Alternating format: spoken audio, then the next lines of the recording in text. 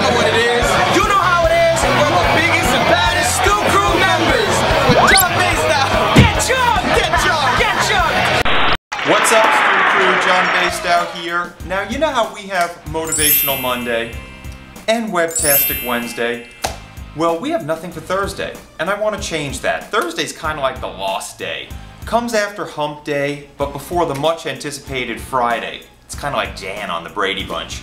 So I want to give Thursday an identity with That's Just Po Judgment Thursday. Now that's where you're going to hear my WTF reports and people saying things like, That's just Po Judgment. And why do people do such dumb things? That's just Po Judgment Thursdays. Now for our first That's Just Po Judgment Thursday show, I came across a pair of situations that made me go, what the f? Now you've probably heard about a situation where, in what seemed to be an effort to grab some cheap publicity, Abercrombie & Fitch issued a formal letter to Jersey Shore's Mike the Situation Sorrentino asking him not to wear their clothing. Why are you so sour, Abercrombie & Fitch? The stunt backfired big time when Abercrombie stock plummeted to an all-time low the day after the press release. Plus, a source close to the situation says that he never even received a letter from the company saying to stay away from the clothing. Oh, that's just Po Judgment. In a second situation, get a load of this pic. The situation stops to ask for directions in his badass Ferrari in New Jersey and gets swarmed by 3 uniformed officers, all asking for autographs. Winning! The situation is winning. Only problem is the 2 girls are piled up on top of each other in the passenger seat and neither is wearing a seatbelt.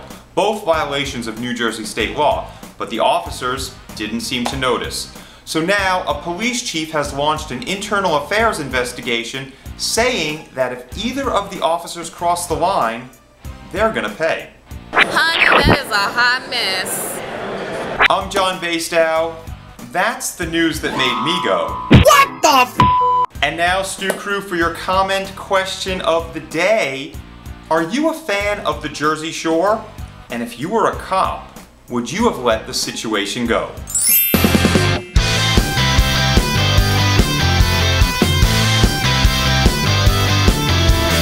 Make sure to post your comments below and go comment crazy because I'm going to be choosing one of them to win this awesome new Media Stew shirt.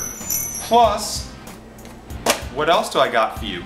A little sweet treat, okay, eat it sparingly. This is Ooh La La candy, little cups filled with yummy candy, and doesn't that look just beautiful? And this is something I got from one of the events I was invited to, passing it along to you. So win the shirt, win the sweet treat, post comments below. I'm gonna choose one and announce the winner next week. Now until next time guys, make sure to have my back. Like, favorite, obviously comment this video, share it with all your friends everywhere. Hit me up on IMDb when you get a chance. And until next time, Stu Crew, much love and respect.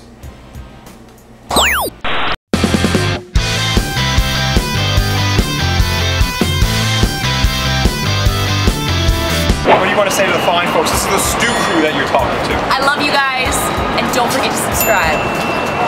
Much love and respect.